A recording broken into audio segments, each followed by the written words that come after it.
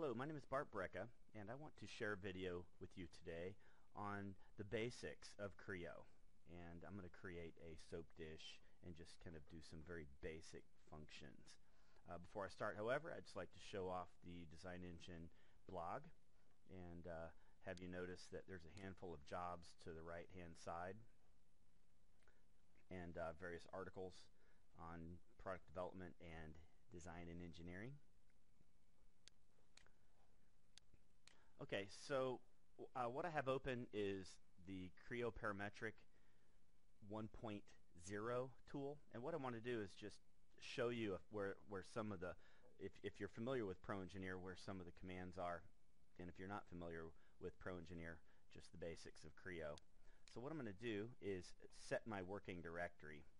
We've probably had 10 calls already this month. Hey, where's set working directory in Creo? Here it is, manage session. Erase not displayed. So I'm going to click on my working directory and just go to our network drive, and I'm going to right hold down in the window here and create a folder and call it test video. So I've created a folder where if I store my files I can retrieve them. So I'm going to create a file new. Of course we can do a sheet metal part or what have you. I'm just going to do a new part, and I'm going to call it Bart.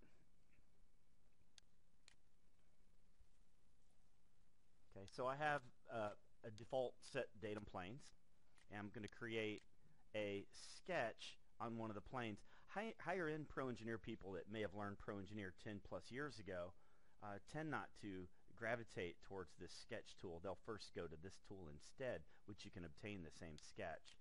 I think it's a better workflow to just create a sketch. It gives you more flexibility for modifying the model later. So a soap dish is probably not quite that large, so I'm just going to drag my mouse and scale it down and hit the checkbox. Now notice the sketch is still selected. If I turn off my datum planes, you can see the sketch is still selected. It's green. If I left click out here, the sketch is no longer selected, so I can reselect it this way. We can right hold down and go edit definition here to make a change to the sketch. If we wanted to turn it into something else, we could get back to the sketch and make a change to it. If I wanted to drag the sketch around, look, I'm not inside the edit definition. I'm not redefining the sketch. I'm just dragging it around. So I made it just a little bit smaller. So my workflow is to grab the sketch and to perform some operation to the sketch, in this case an extrude. Now I can drag the sketch any size I want. So instead of hitting the middle button, I just left, instead of hitting the checkbox, I just hit the middle button, and I was able to sort of complete the function, if you will. Now I've got basically two features here that make up the sketch. So I'm going to left click, right hold down, and unhide that sketch for a moment, and I'm going to reach over here and just kind of right click through and grab it. Look, I can drag the sketch now to change the size of my geometry. If I double click on it, which is normally the workflow you would do if you didn't know Creo at all and you just knew Pro E, you just double click on it and come over here and start changing these numbers. Hit Control G to regenerate. This time I'm going to come over here and hit the 834 and make it 5 and hit enter. And instead of hitting regenerate, I just left clicked out here in this area twice. So it's kind of the same thing. So a good soap dish size is probably 5 by 3, and I'm going to hit regenerate just because that's what I'm used to doing. Control G in Wildfire 4 or 5. Now what I want to do is add draft to the part. Draft is something required to make the waffle fall out of the waffle iron, and the same thing occurring in a plastic part design. So if you look around, it's pretty easy to ultimately find the tools you're looking for because PTC has adopted the Microsoft standard for the ribbon. I'm going to grab the draft function and pick something. Now most engineers are just going to, they know they want all 4 edges. I'm just going to suggest as you start learning Pro Engineer to just kind of pick one thing, get the draft function to work. I'm gonna hover over here and I'm trying to grab just that datum plane, so I'm using my right click to grab. I turned it on.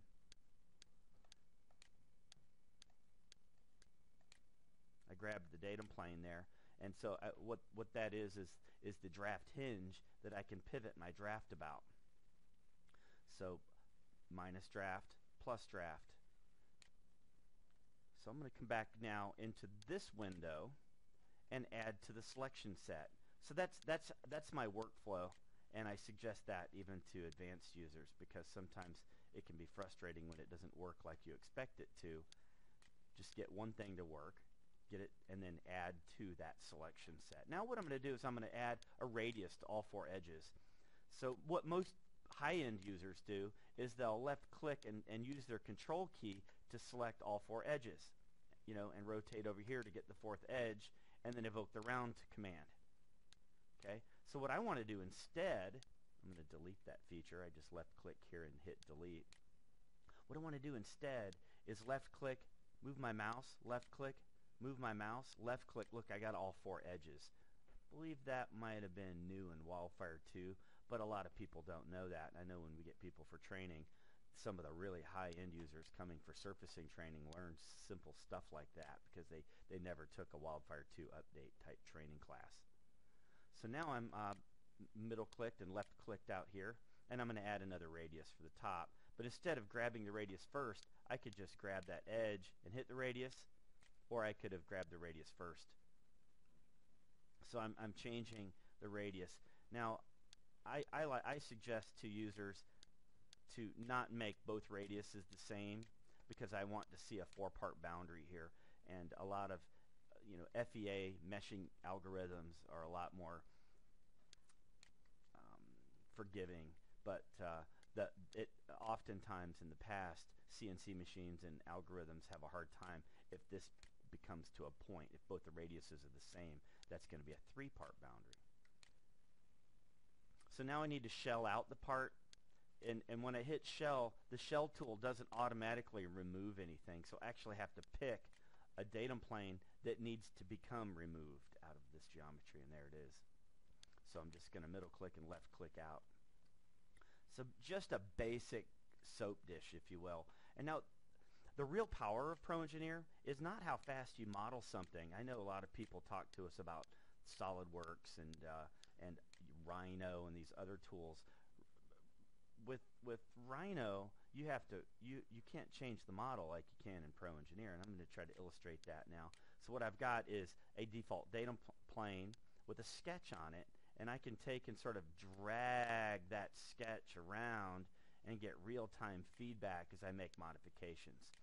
I've always said it's not how fast you model something, it's how fast you change it 20 times that makes you an expert, and with Pro Engineer you can do that.